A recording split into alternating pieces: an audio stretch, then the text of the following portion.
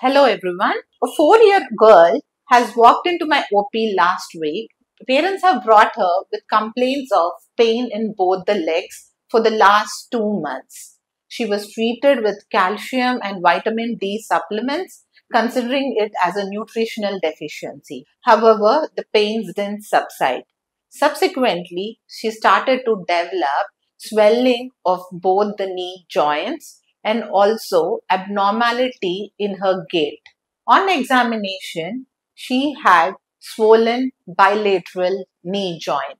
She was worked up and diagnosed to have juvenile idiopathic arthritis. Juvenile idiopathic arthritis is one of the most commonest pediatric rheumatological disease we see in our daily practice. Juvenile idiopathic arthritis is an autoimmune condition, a condition in which the body's immune system mistakes the healthy organs as foreign bodies. So ultimately, the own immune system starts attacking the healthy body parts and damages it.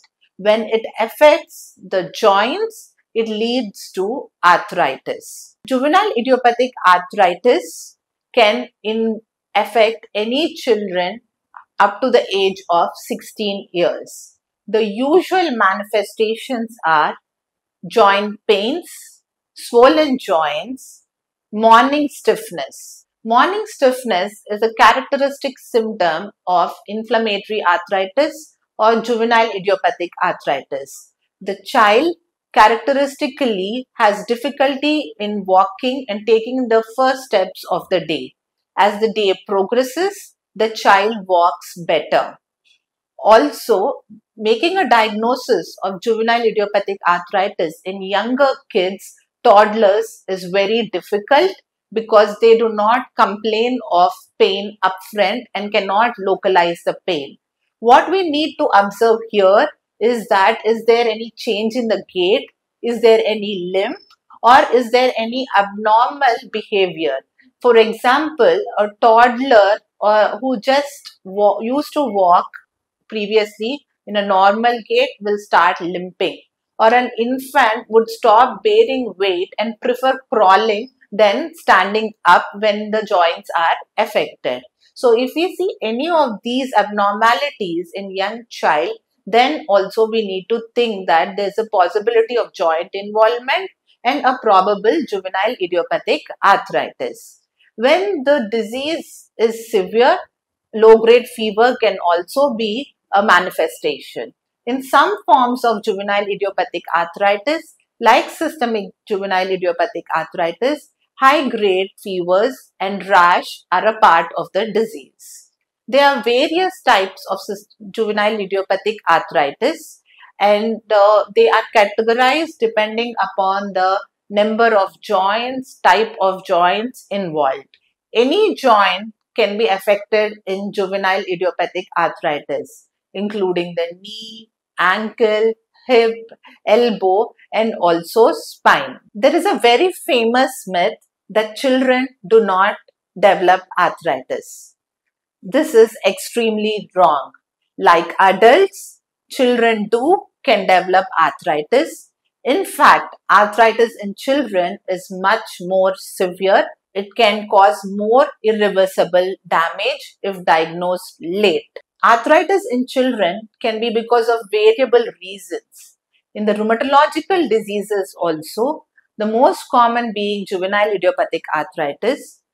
Other diseases which can develop arthritis include connective tissue disorders like systemic lupus erythematosus, vasculitic disorders like Kawasaki disease, Henoch-Schönlein purpura, and various other autoinflammatory disorders also can manifest as arthritis. Most of the times, parents walk into the OPD with the myth that juvenile idiopathic arthritis has no treatment, or treatment for juvenile idiopathic arthritis is lifelong. No, there is treatment for juvenile idiopathic arthritis, and the treatment of juvenile idiopathic arthritis depends upon the type of joint involved, the subcategory of JIA, and the organ involved in the disease. So most of the times, if the only joint is involved in juvenile idiopathic arthritis, treatment is in the form of intra-articular steroids, that is injecting steroids directly into the affected joints, followed by oral steroids, which would be given in tapering doses. And yes, we have lot of drugs which are steroid sparing agents which help us in reducing the disease and simultaneously reducing the need of usage of excess steroids.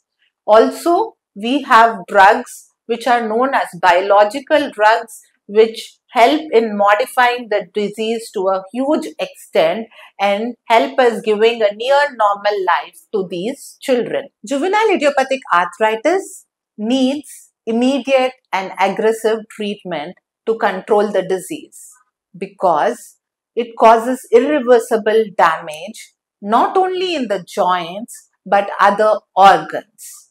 These children need regular follow-up for checking the joints and also the involvement of other organs. For example, children with juvenile idiopathic arthritis having ANA positivity are at a very high risk of developing a complication of the eye which is called uveitis. Uveitis is inflammation of the eye. These children who have ANA positivity and arthritis have to be upfront screened with the eye evaluation on a regular basis to pick up this complication of uveitis because most of the times it is asymptomatic to start with. Not treated on time, uveitis can be vision threatening. So identifying this complication prior could save the vision of these children. Similarly, diseases in which the arthritis is prolonged can also affect other organs and cause various complications, and hence these children need to be on regular follow-up.